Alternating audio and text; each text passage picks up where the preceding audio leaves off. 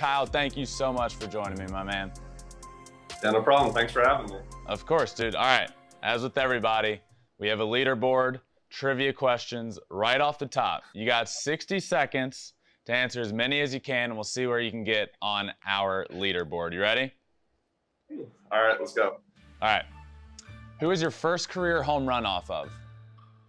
Marco Gonzalez. Yes. Who was your first career hit against?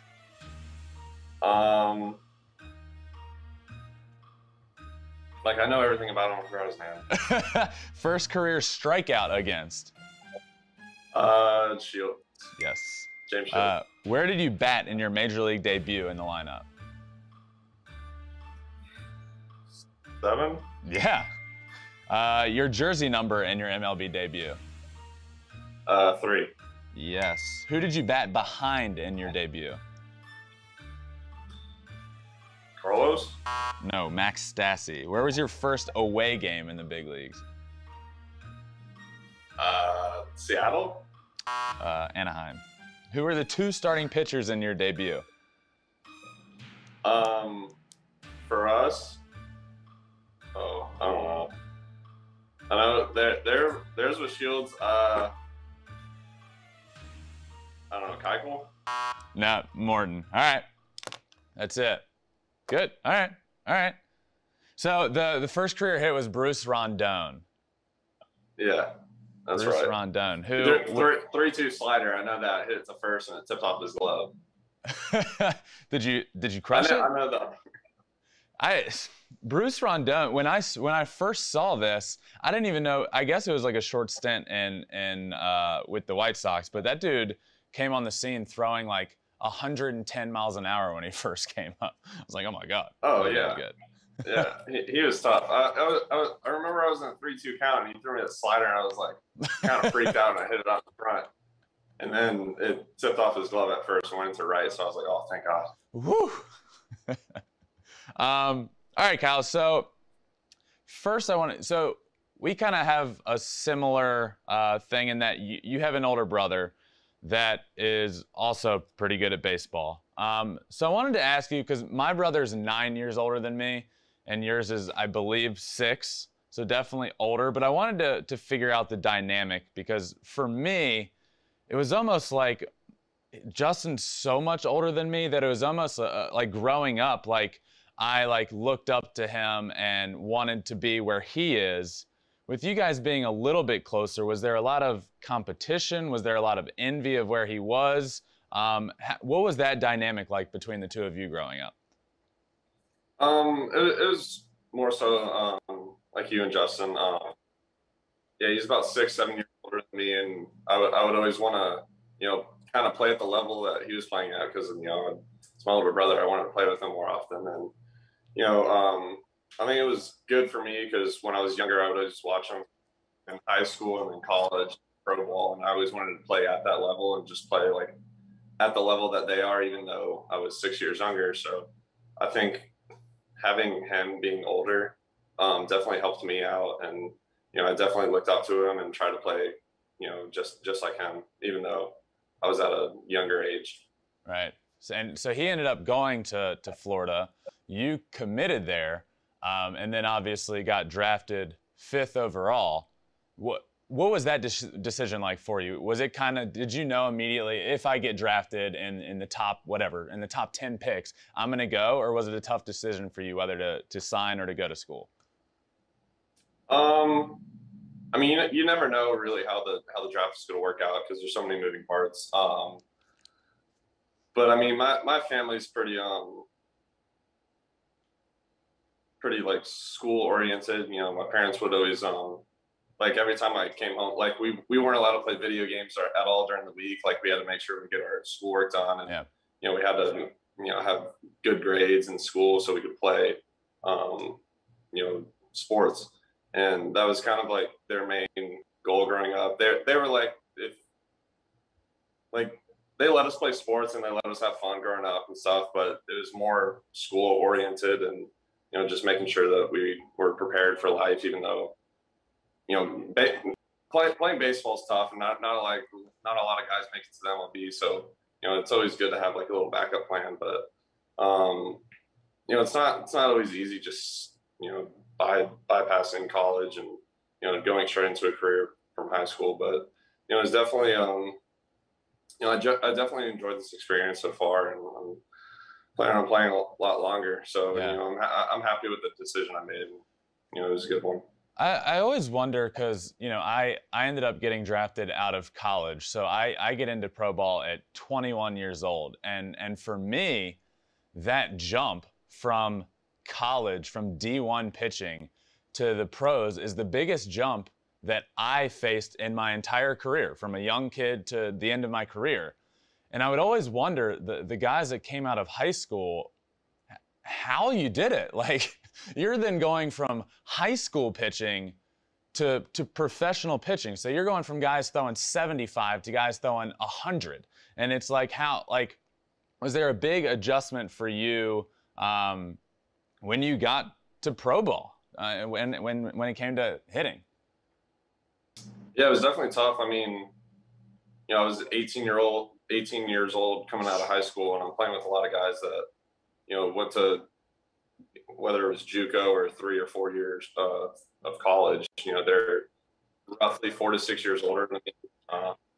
They've been away from home, going to college or whatever. Right.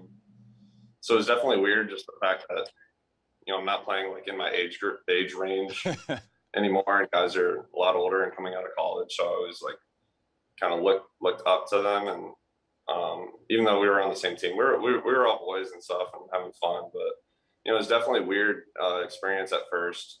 Just, you're traveling all the time, and you're now playing over 100 games. In high school we played like 20 to 30 games. I never played 130 games in a row before. So it was definitely, life-changing experience, but it's been so much fun, and I've made so many different friendships and connections throughout this game. It's all been worth it.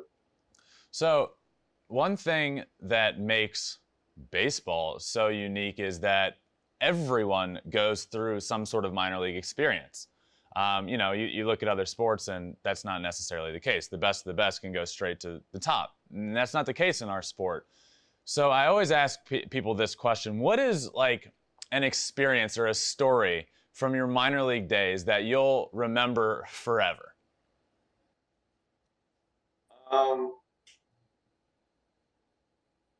I mean, each level is different, just because, like more recently back in AAA, like you take 4 a.m., 6 a.m. flights, and then you play later that day. It's very tough because you get in at like 1 o'clock, and you just go to the hotel, drop your bags off, go to the field and play. Like A ball, double A, we were taking like 15-hour bus rides before games. We'd play a night game and then just drive through the night, get there at like noon the next day, and then just go to the field and play. I don't know. There's so many different things, and they've all been. I mean, obviously, like, you don't want to be taking a 16-hour bus ride before a game. I don't want to do that again. But it was definitely fun at the time. We would bring like consoles on the bus and play. Spend a lot of time playing cards and just having fun. And I think those are the most important things for us. Yeah, they're definitely not. They're not like fun experiences, but they're experiences that you're glad you have later. Like, I remember when I was in low A at the time, I was playing in Grand Rapids, Michigan, and the furthest team we had to play was in Bowling Green, Kentucky, the Rays organization. And we were playing there, and the last game, getaway day, was a night game. And we were talking, like, why is this? We have a 12-hour ride back. Why are you doing this? And they're like, oh, we have to have a certain amount of night games. This one just has to be the case. And obviously it goes into extra innings because that's just how it works. So it goes into extra innings. We don't get on the road until 12 midnight, and we pull back into Grand Rapids at like 11 a.m. the next day and had a day game and just had to strap it back on and get ready to go. And I feel like that in a nutshell is minor league baseball. Yeah, I think we've had to push back and like delay a game like an hour because the team hasn't shown up yet.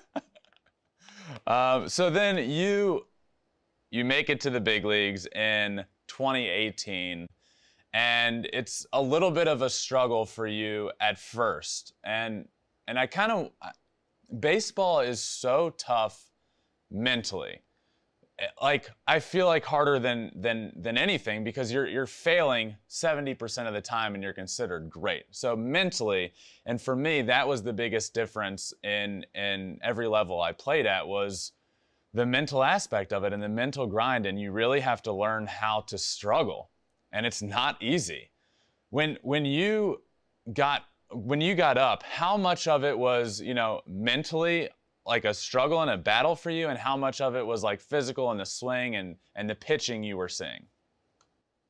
I think at each level, whether you're going to like low A to high A, double A, triple A or double A to the big leagues, I think each level has some sort of adjustment that you need to make, just because, there's better players there, and, they're expecting a little bit more out of you and whatnot.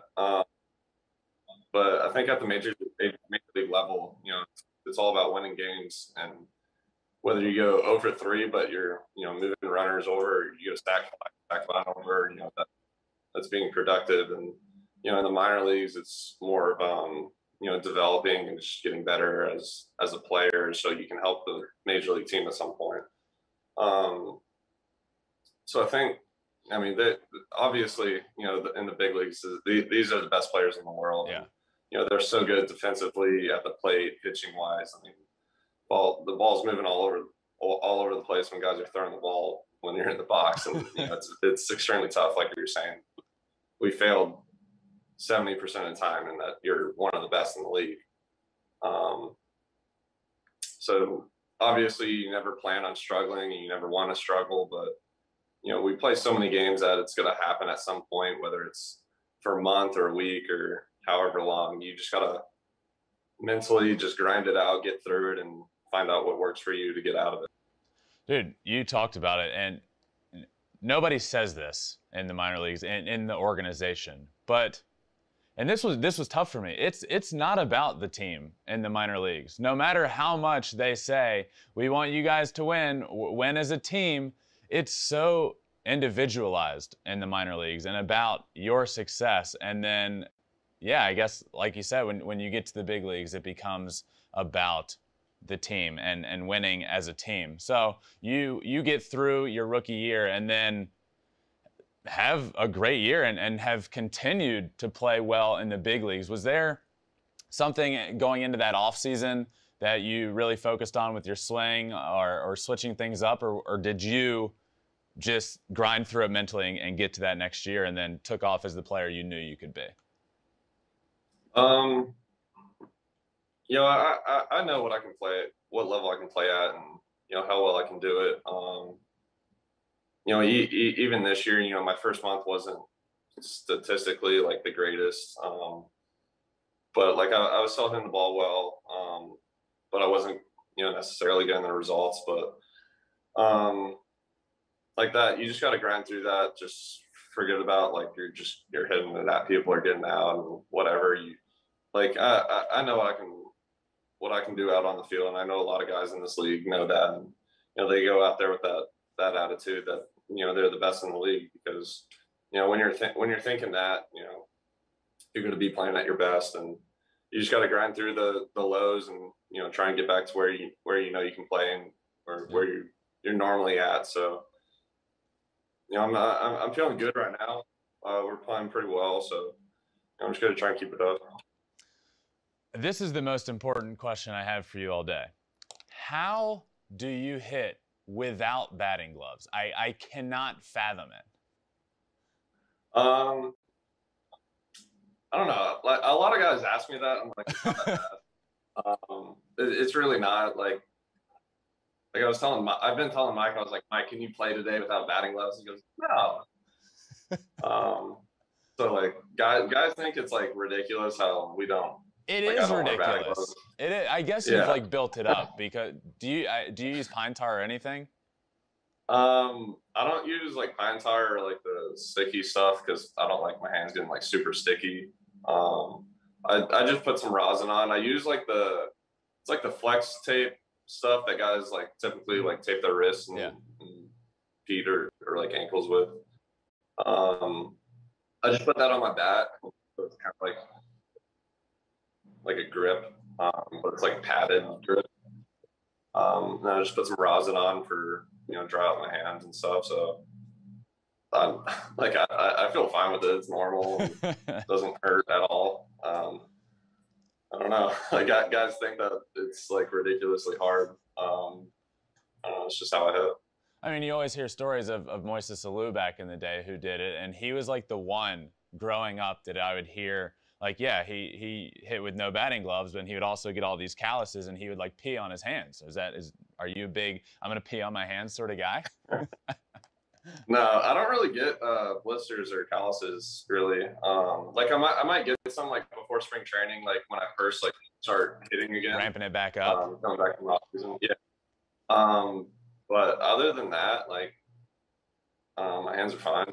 I don't understand like when guys don't like put any tape on, they just put a bunch of pine tar on the bat and swing without batting gloves. Then like my hands would be raw, destroyed if I did that. Yeah, I have to absolutely. put like that. I have to put a little wrap on it. Like I don't know how guys do that. That's crazy to me. But yeah, I'm all good. Did you bulk up a little bit coming into this season? Yeah. I came into spring training about roughly 220 or so. I know like my baseball card and like on I don't know, the internet says I'm still like 199 or something. It really undersells you. So I was watching a game earlier this year. Well, I watched a lot and then was in Anaheim when y'all were out here, and I was like, wait, 190, 195 just doesn't seem right. So I didn't know if you like made a conscious effort this offseason to bulk up or if that's just plain wrong. No, I try and do that every offseason. Set a goal before the offseason starts. Like at the end of this year, like I set another goal and try and do it by the time spring training rolls around. But yeah, they have me like 20 pounds less than I actually am. I think they just throw like a rough estimate. I don't know. But yeah, I'm probably like 215 or so right now. Lost like a little bit of weight just from playing, every day. But yeah, I just set a goal every offseason, try and reach it by spring training and go from there. What was it like now this is a tough memory for me as well. And in 2019, you got to play in a World Series, which is awesome. But, that series in itself was one of the most incredible World Series ever. It was incredible. What was it like for you getting to play in a World Series on the biggest stage in the world? Yeah, no, it's definitely a different atmosphere just from being on the field.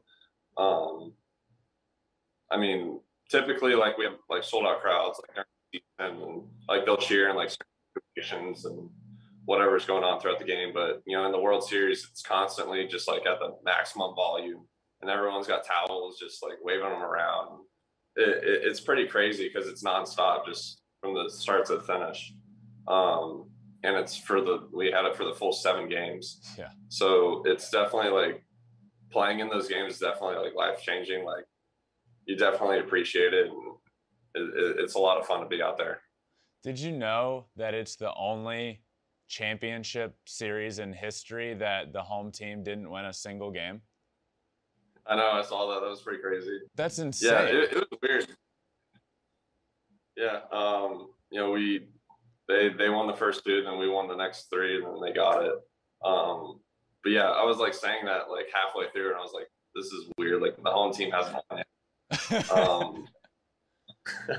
Yeah, I don't know how it worked out like that, but what was the morale in the locker room leaving Washington, leaving DC? Because I mean, obviously I know it's high, but I was also there and traveling with you guys every step of the way. So leaving DC for me, especially with my brother on the mound and Garrett potentially on the mound at some point to end the series, my thought was, you never want to count your chickens before they hatch, but I was feeling good.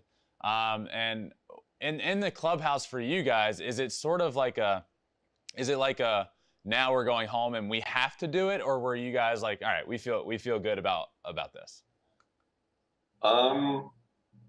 We were confident in ourselves. I mean, even when we went down the first two games, we were never out of it. If you look at our pitching staff we had and our lineup, I mean, that we had some phenomenal players playing, and you're never. We were down 3 games, we could still come back and win the next 4.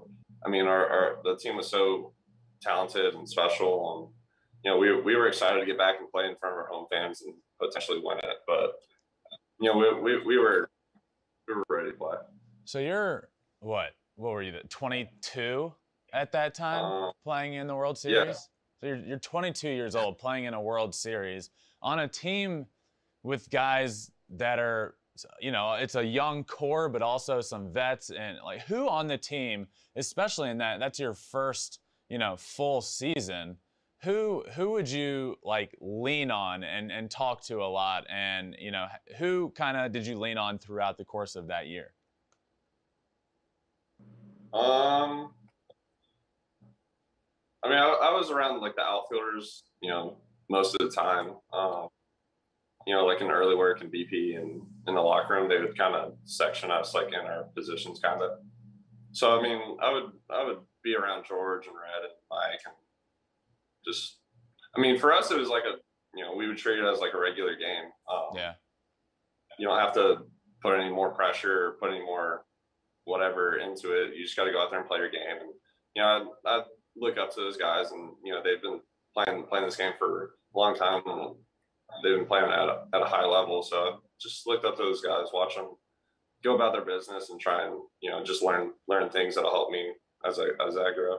Speaking of guys in the outfield, and when you say Houston Astros, you don't necessarily think this player, but talk to me about how incredible Yordan Alvarez is. I remember he comes on the scene and is just like, how is this guy doing this? I remember talking to my brother when he first came up, and he was like, one of the first games, he like sits back on a 3-1 changeup and lasers it the other way, and he's like, who is this guy? Yeah, I mean, I think the first time I played with Yordan was in AAA, and I got to see him play every day from then on. But he's just one of those guys that just rakes up at the plate. I mean, I feel like as a pitcher, you would never want to like face him. I mean, I was looking at his career numbers the other day. He's hitting like 315 roughly, like as on his career, which is, obviously like best in the game. I saw like he was the fastest. I don't know if in MLB or just the Astros, like 100 RBIs. It's in history. I think you're right. Yeah. And I was like, this guy's just like breaking records for the franchise and for the MLB, just doing what he does. And, he's a great guy to be around in the clubhouse, and he's such a good hitter, and, we're excited to watch him, every at bat. So I want to ask you, I ask everybody these same 3 questions, sort of like career moment type questions. So the first one would be, what was your welcome to the MLB sort of moment? It was probably my first game. I got up there, and, it's my first plate appearance, and the whole crowd, it's like a standing ovation. Like everyone's standing up cheering. And I'm like, this is like, you don't get that in the minor leagues. Like they just cheer when you come up to the plate, but in the big leagues, they introduce you as you're going up to the plate, and the whole crowd just gets like it how it was for the playoffs. It's that loud. You're like, what the heck? So yeah, it was definitely weird, but it was definitely like wow, this is the big leagues now.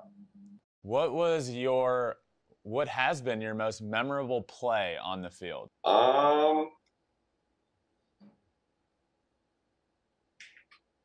Most memorable play? I don't know. Hitting or fielding, I guess. I feel like for me, it'd be a defensive play like this year, like making a diving play to, prevent a run being scored, just because it's satisfying for me knowing that I, help a pitcher out, like saving a run or saving some pitches. Like now we can go out for another inning. Like because when you go back in the dugout and he's like, hey, like thank you, like it's gratifying for me to see that. You know, I try and help him out as much as possible. And what's a moment that stands out to you that has taken place off the field with teammates?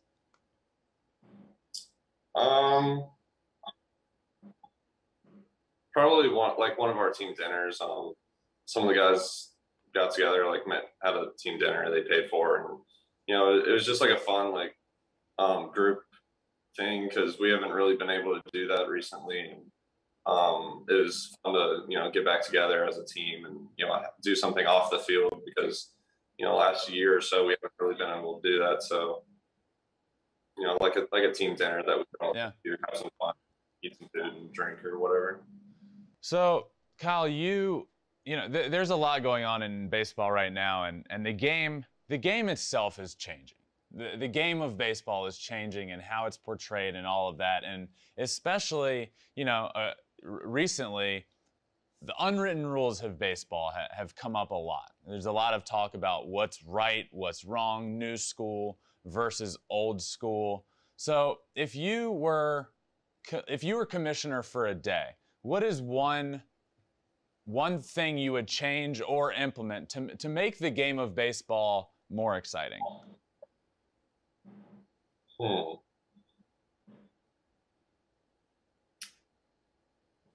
That's interesting. I think we're trying to do a bunch of stuff now, like you know the extra inning runner and like modifying the balls a little bit.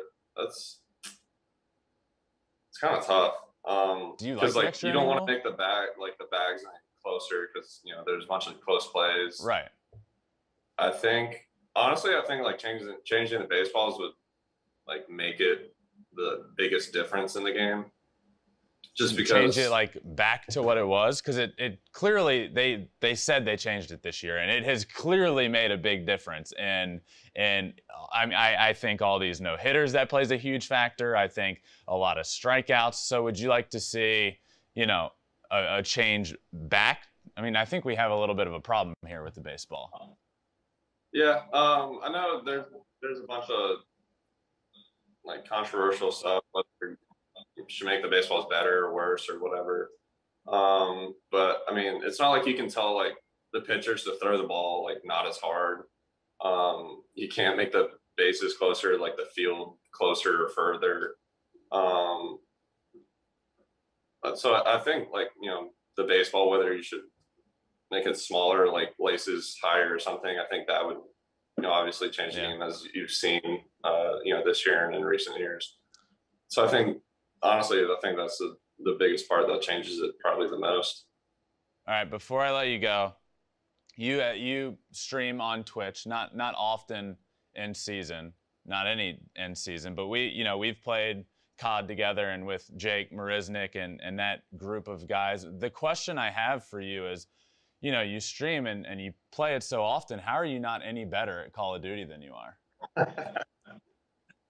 Oh man, I've actually been trying to like re-download so I have like my PC. I just keep it at home because I didn't want to take it with me on during the season.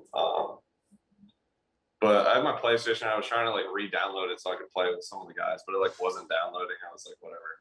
But I don't play it as much. Like I don't bring you know video games on the road with me, just because I want to, you know, sleep and be well rested for the next day rather than playing to the wee hours of the morning, getting pissed off 3 or 4 in the morning. Yeah. Who's better, you or Marisnik?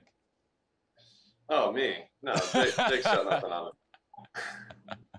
All right, Kyle. Well, we'll have to play again soon. Thanks so much, man, for joining me. I really appreciate it, and good luck the rest of the way. Yeah, for sure. Thanks for having me. Thanks for watching. If you love Flippin Bats, swinging 3-0, or just talking ball, join us. Call us at 213-537-9339 with your questions. We have a weekly guest, and we have a lot of fun, so hit that subscribe button.